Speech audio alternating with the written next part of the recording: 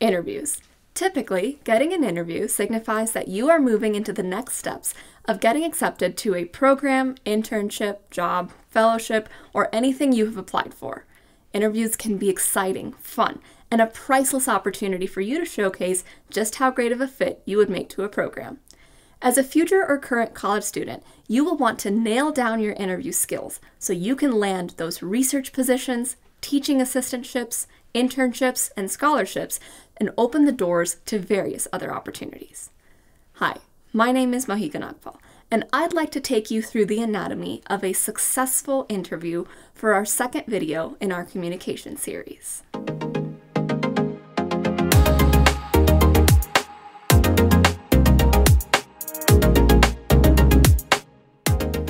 The interview actually starts before you think it does.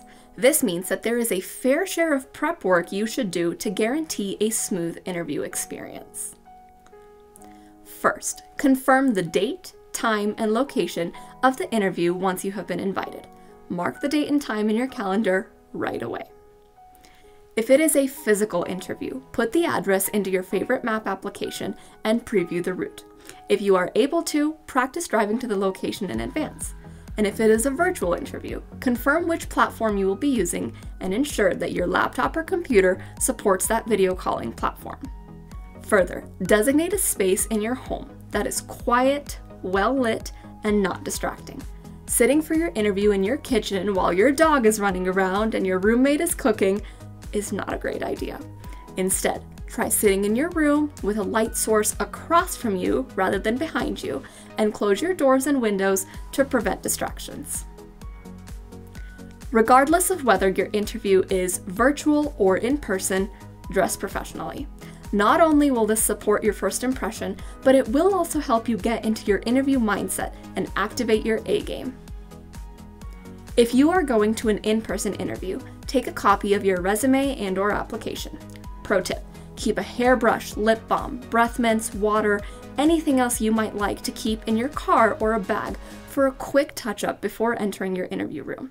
And depending on what you are interviewing for, you may also wish to ask your interviewer if there is anything else you can bring with you, such as samples of your previous work, references, etc. Another important pre-interview step is to do your homework. Researching some basic information about the company, project, or team you are hoping to join is going to do two things for you. First, it is going to show the interviewer your preparedness and seriousness for the role, making you stand out. Secondly, it is going to help you learn more about the position so you can confirm that this is truly something you would like to get involved with, and it will help you ask more informed questions during your interview. For example, if you are interviewing for a research position, look up the lab's website. Locate information about ongoing and past projects. You can typically find this information by clicking a button that says Publications. To the best of your ability, try to scan through and look for projects that pique your interest. Or another example, if you are applying for an internship with a law firm, look through their list of partners on their website. Use Google, LinkedIn, and other public resources to learn about which client populations their partners specialize in. Finally, be sure to practice a few basic questions before you leave for your interview. Check out our previous video on how to introduce yourself, and make sure you scan your resume so all of your experiences are fresh in your mind. Now, in the same way that you are doing your homework, employers and interviewers may also be doing their homework on you. We suggest periodically reviewing your social media presence or Googling yourself to make sure you know what impressions they have of you beyond your application. Clean up any postings that do not reflect well on your ability to do this job and interact with other people. Remember, your interview is your time to shine. It is best practice to arrive at least 5 to 10 minutes early so that you have a few moments to breathe and relax yourself before starting. You may be interviewed by one or more people, and interviews may last anywhere between 20 minutes to an hour. You may also have multiple interviews. At large tech companies, for example, it is common practice to have multiple interviews with various members of the team. Each interview can look different. from being standard question and answer style to situation-based or group style. You may also be invited to a technical interview, which means that you will be given a task before or during the interview and will be given a timeline to complete the task. This information would have likely been communicated to you at the time of the invitation, and it is in your best interest to complete your task when you are in a well-rested state in a non-distracting environment and complete it in a timely manner. Enter your interview space confidently with a smile on your face. Introduce yourself, learn your interviewers' names, and if appropriate, engage in some friendly small talk and pleasantries. After you have oriented yourself and warmed up the conversation, you will then be asked some questions about yourself, your educational or professional background, your experiences, your skills, and your goals.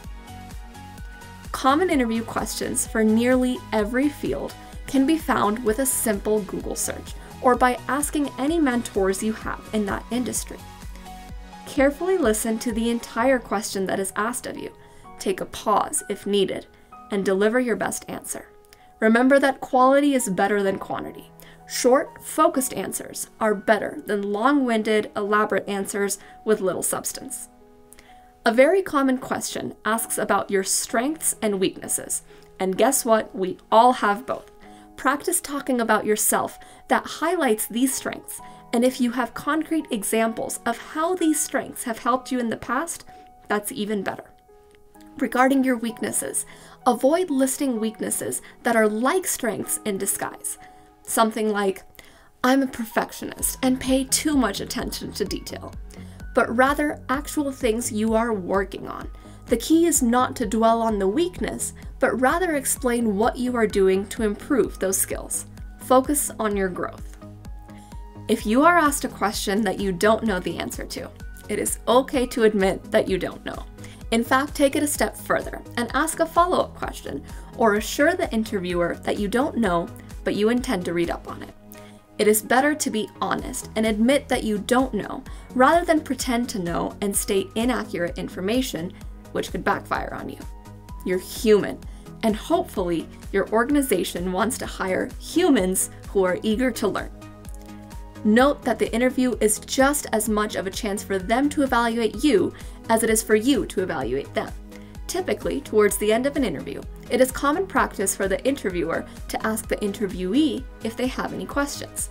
Have a list of 3 to 5 questions that you would like to know about the organization, the project, nature of work, logistics, as well as the team culture and growth opportunities. Asking questions shows engagement and helps you walk out with a better understanding of what might be coming your way. A common question we get is whether to ask about salaries and next steps for the position and how to do it. It can feel kind of awkward asking about money, and you probably don't want to appear overly eager to hear about the next steps. But don't fret. This is important information to know as an interviewee, and there are professional, effective ways to ask these questions. Regarding the money, you can ask this question a few different ways. You can ask your interviewer directly whether they know the compensation or salary structure for this position at this time. They may tell you right away, or they may tell you that that information is shared at the time an offer is made. You can also ask indirectly, asking if they know where you can locate this information. They may point you to an HR personnel if they don't know the answer themselves. Regarding next steps, it is okay to express your enthusiasm for the position and ask directly about what next steps would be or what timeline they are hoping to follow in making their decisions. Here's an example. Thank you for your time and for telling me about this role. The more I've heard about it, I am really excited about the prospect of being selected. May I please ask what your next steps are for interviewed candidates? Or you could ask, may I know when I might hear back from your team? Finally, throughout the interview, keep your nonverbal cues in mind and try to match them to your verbal communication. Maintain good posture. Make eye contact with each of your interviewers. Try to smile and keep a relaxed facial expression. Use hand gestures to emphasize your points and talk at a natural volume that is audible and clear. And the most important bit, be yourself. Put your best foot forward, but don't feel as if though you have to be perfect and put on a performance.